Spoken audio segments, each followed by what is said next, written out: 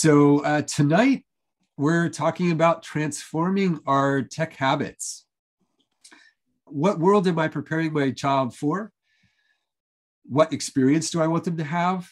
And who do I want them to be in that context? Because ultimately, we need to prepare our children for the world that they're inhabiting. So that includes technology. And I want to say right up front, there is no silver bullet. There's no magical, you do this and you're good kind of thing.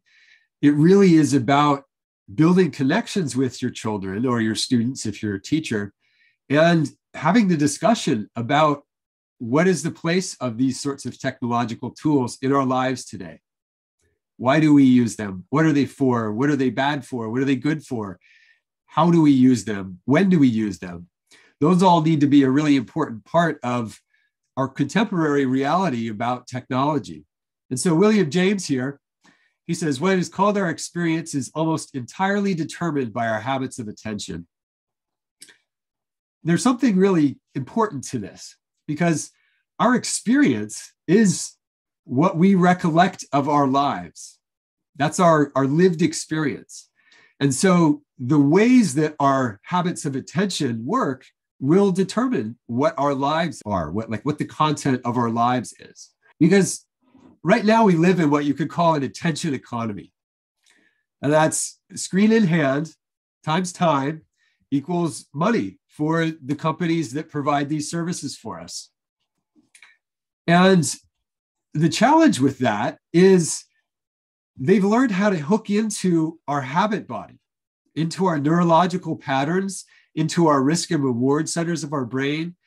And they're using that to capture our attention.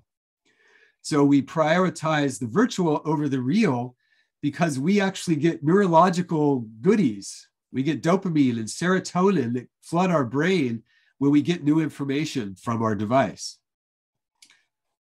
And so these things combined really are limiting our ability to have clear mental space, to be aware of our emotional state, to be present with those that we're interacting with.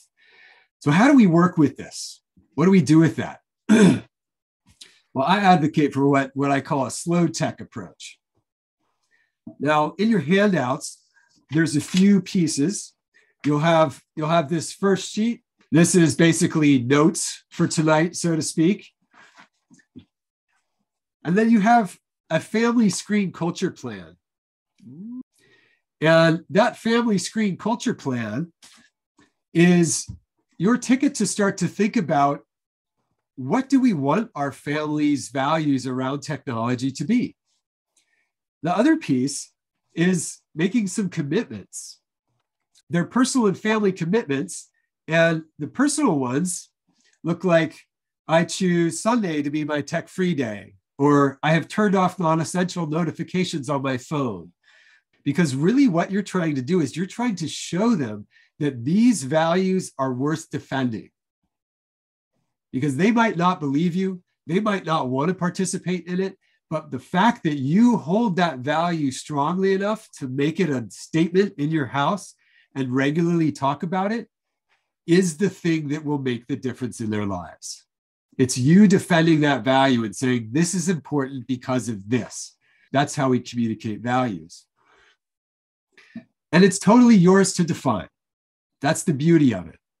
I can offer you these pictures today. I can offer you the developmental pictures, but your personal habits, the values that live in your family, that come from your ancestry and your immediate situation and your children, those are the pieces that are going to allow you to form that experience based on your habits of attention and your family values that will ultimately determine the quality of your life. So that's the opportunity that we have today. And so when we start to actually grab a hold of this question of, do we manage our habits? Do we try to change them? Do we take control of that? Do we seek to have a different relationship with it? That's really our life experience. We can give it to the technology companies, or we can use the tools that they have given us to really make our lives better, to create that more beautiful world that our hearts know is possible. So are we using this technology in a way that serves our higher purpose, our higher goals, and the dream that we have for our children? That's what I'd like to leave you with today. So thank you so much. I truly appreciate your time. It really is a gift. And hopefully some of these things can be something that you take home and start to consider your habits with. Thank you so much.